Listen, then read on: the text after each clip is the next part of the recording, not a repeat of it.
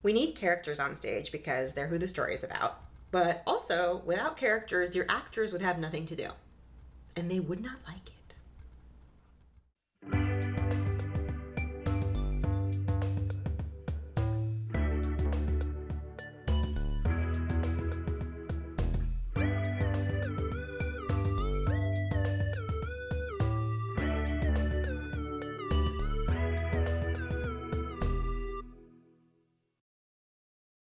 Hello, welcome to Write for the Stage. My name is Nicole and I'm a playwright.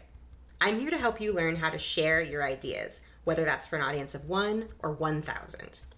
Today's video is called Make Your Own Character.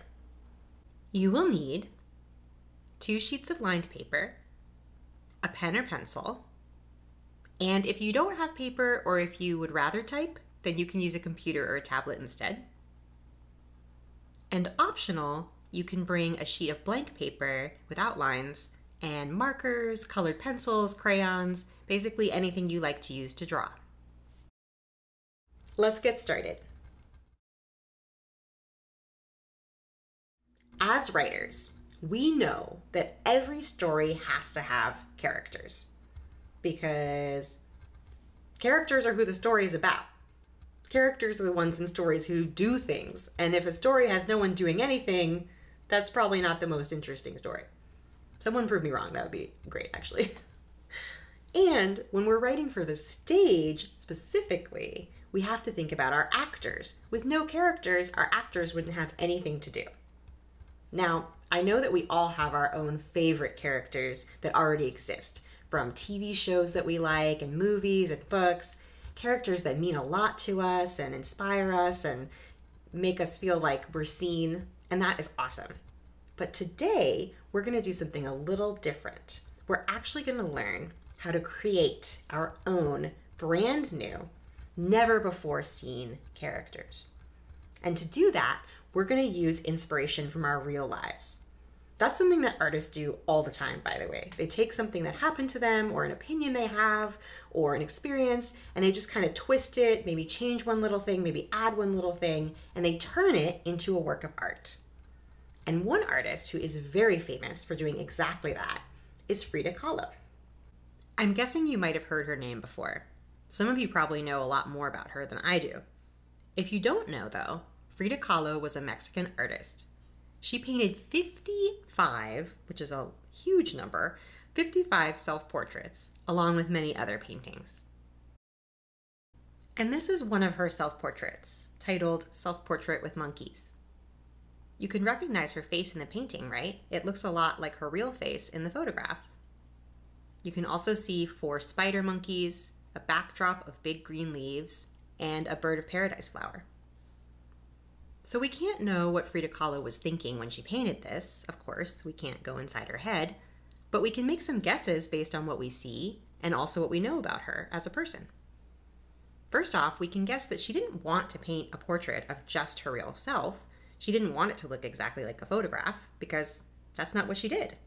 So we can guess that she wanted to use her imagination to add some other things and share maybe what was important to her.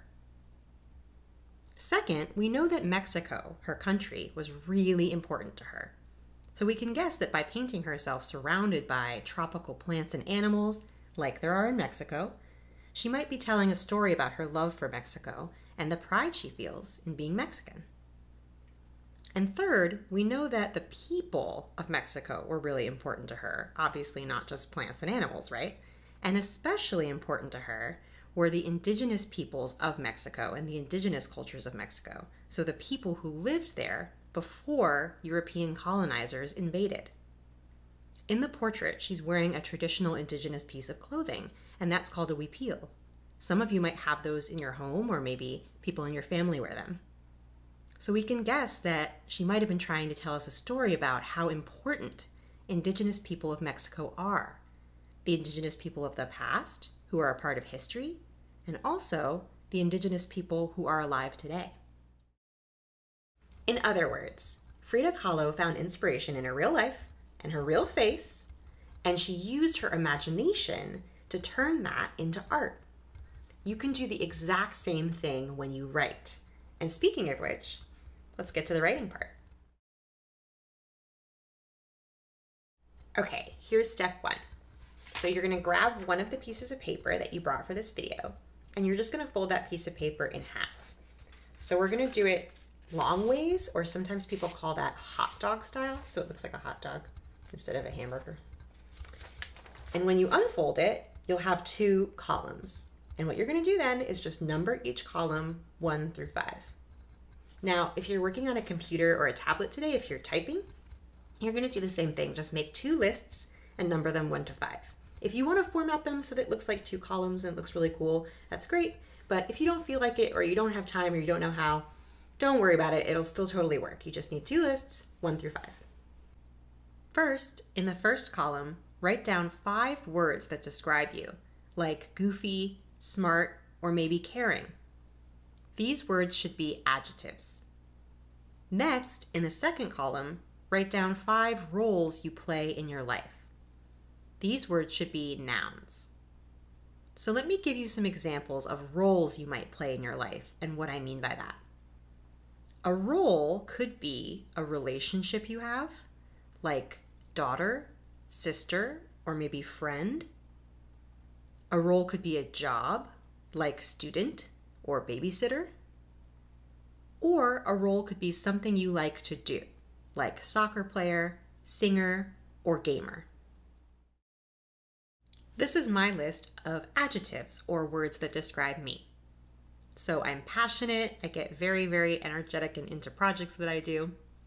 I'm smart, I'm sensitive, I'm nervous. I think that one came into my brain because I get a little nervous every time I'm filming these videos. And creative. And here's my list of nouns or roles that I play in my life. So 2 relationships that I have are I'm a daughter to my parents and I'm a sister to my brother. Then I thought about some jobs. So one job I have is that I'm a teacher. I'm also a writer, which writer is kind of both. It's a job that I have, but it's also something that I love to do. And when I was trying to think of other things I really love to do, I wanted to be a little silly. So I decided to make number 5, chocolate eater, because I love chocolate and I love eating chocolate. Your lists don't have to be anything like mine. In fact, I would be very surprised if they were. So go ahead and pause the video now, take as much time as you need, and make your 2 lists.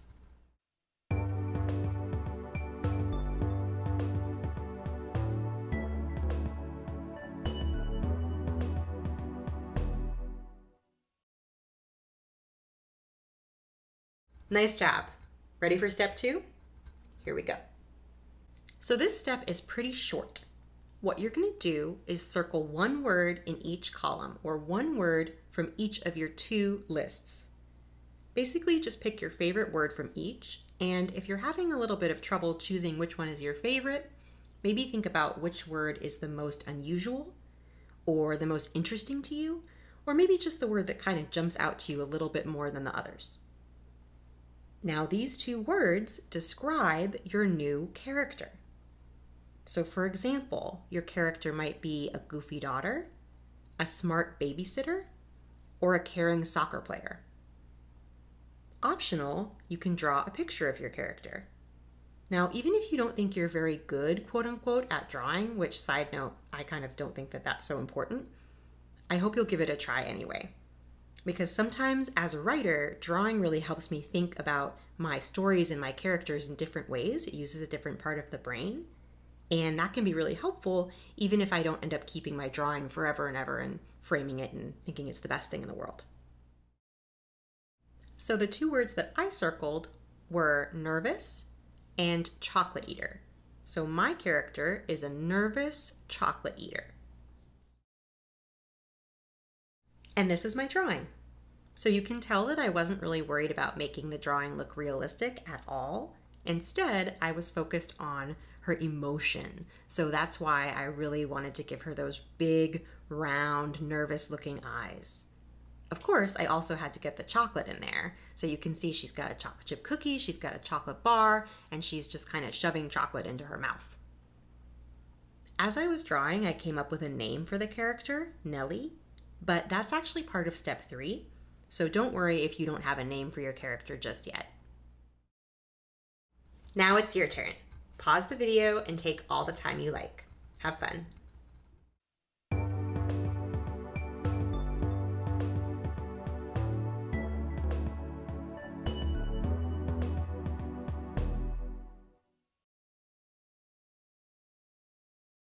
Awesome job. Okay, this is the last step, step number 3, and it's super fun. We know a little bit about who your character is at this point. So now what we need is to actually hear your character's voice. So what you're going to do is write a letter from your character to yourself. Start your letter like this. Dear, your name. So my letter would start, Dear Nicole. Dear, your name. There's something I want you to know about me. From there, you can really write anything you want.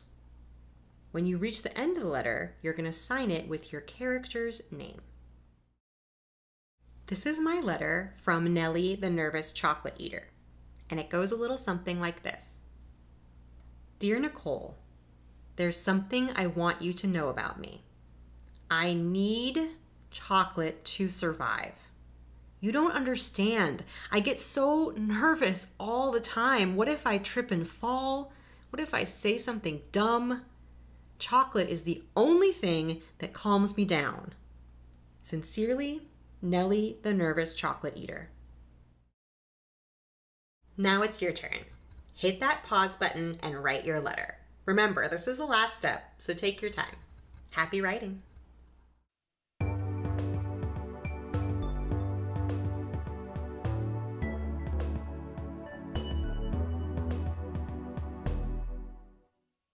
That's it. You're done. You learned how to create your own brand new, never before seen character. I hope you had fun. If you want to share your character, then what I'd recommend is reading your letter out loud to somebody who lives with you. Ask them what they think and what they notice about this character that you've invented. On the other hand, if what you really want to do is keep writing, you can learn more about your character by answering these questions. How old is your character? Where do they live? What's one thing they really like? What's one thing they really don't like? As a little bonus, you can use this same character for any Write for the Stage video. Thanks for watching Write for the Stage. I'll see you next time. Bye.